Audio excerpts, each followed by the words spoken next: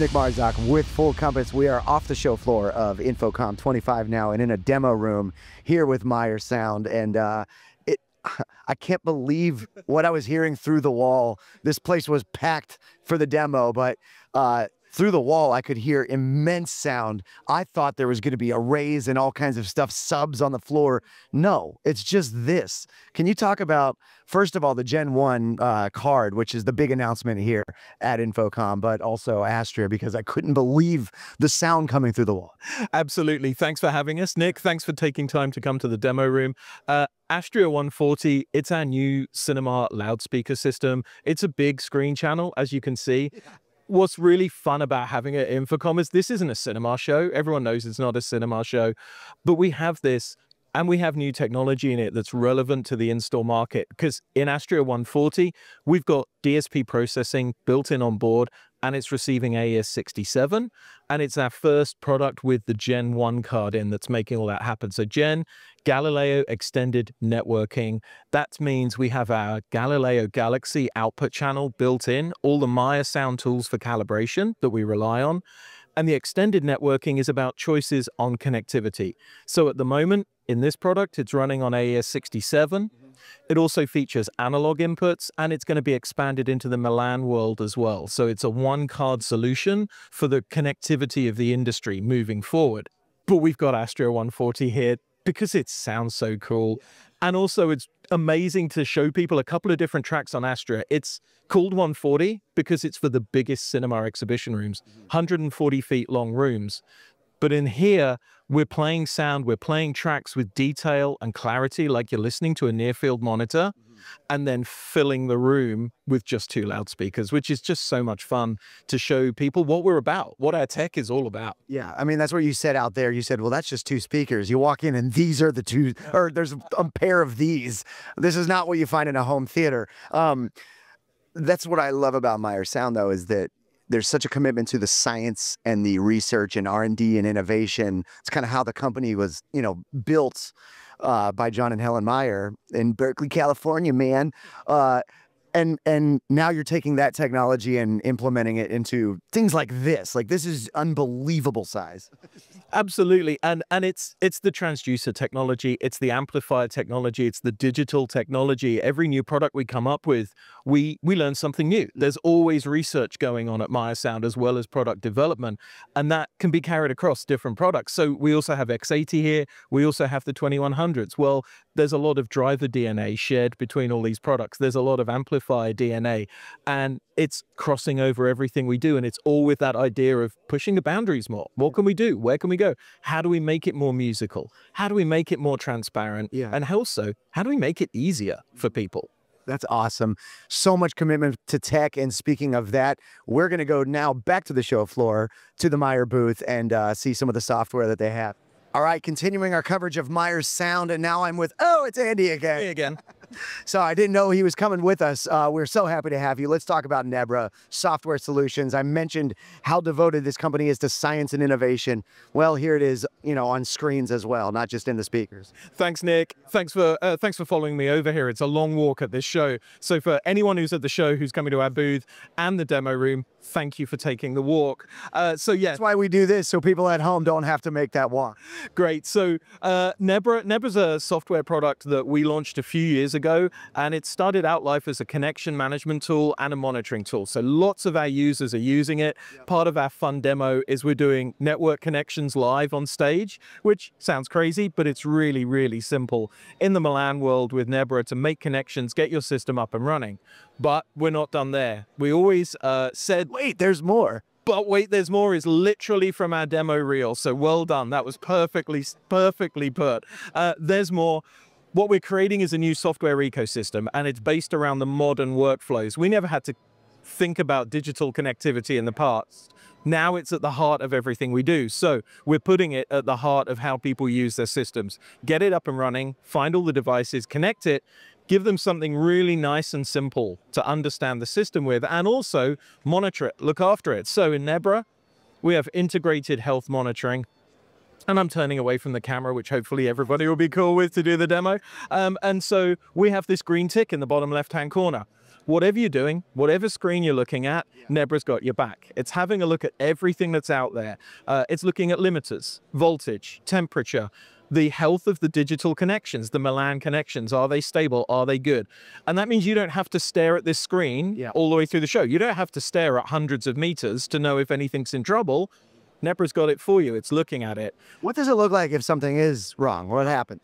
Really simple. We follow the traffic light rule. If we want to alert you to something and say, hey, you should probably pay attention to this, but it's not a gig killer.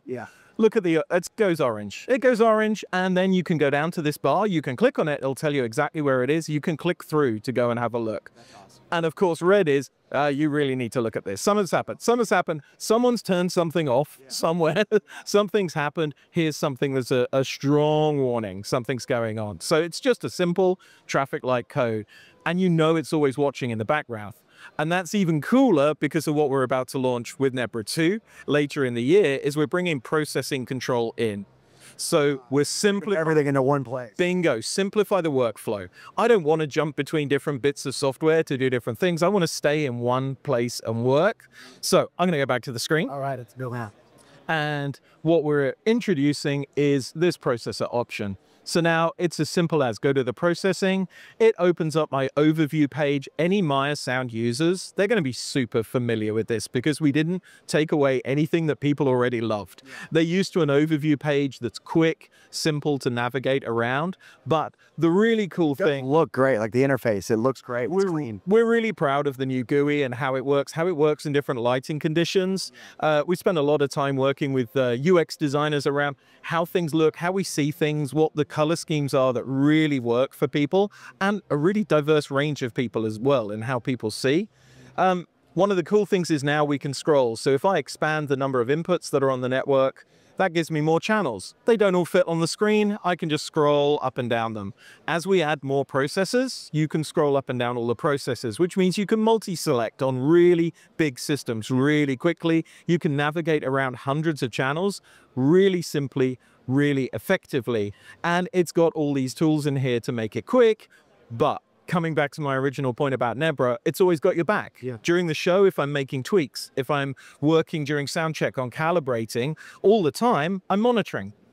I know I don't have to look at all the meters. I know I don't have to look at all the limiters. I know that the health of all my cabinets is good, so I don't have to have multiple screens open. That's so great.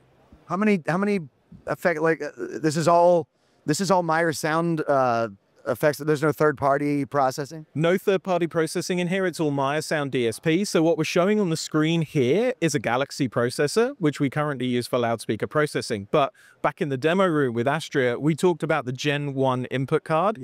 Gen 1 is actually the first product that Nebra 2 is going to do processing for, because it's going to control the processing in that new input card, following that on with Galaxy. And that's another good thing about this piece of software, is we're designing it for multiple pieces of DSP. So we'll bring everything together. Whether your DSP is in the loudspeaker, whether it's in one of our processors, it'll all line up here together. You can access it all in the same place. It's also the little touches. Can you bring up the matrix where you can control delay and the levels? Absolutely. So in Galaxy, we have this cross-point gain and delay matrix. It's really valued by system techs. But one of the bits of feedback that we took from them was, if I'm in gain mode, I can't see what's been set in delay.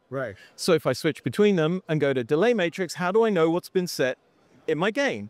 And so what we've done is... Well, the more you add, the more overwhelming that matrix can look. Exactly. We give more tools. Maybe accidentally, we hid some things from people. And so what we've done with Nebra 2 is exposed that, made it easier. So here I am in delay mode. You can see there's a delay just here on this cross point. But also, all these cross points up here, they have color. And that color is showing me that they are set in the level matrix. When I'm in the level matrix, I have shading that shows me something set in the delay. So whichever one I'm looking at, nothing's hidden from me. There's visual cues all the way through of something that I've done. That is so great. Nebra 2, that is coming out soon. And we have one more place to look at in this booth, right? Awesome. All right, let's go there. All right. Finally, we recognize this from InfoComm last year, the Ultra X40, Ultra X80, Ultra X20, the Ultra family. But tying in the beginning of the video together, what's exciting about the Ultra X, the Ultra fan? Of course, there's a reason we're showing it again, Nick. And yeah, we talked about the Gen 1 card at the beginning of this series of videos, and at InfoComm 25, we're announcing that the Gen 1 card is coming to the Ultra X family.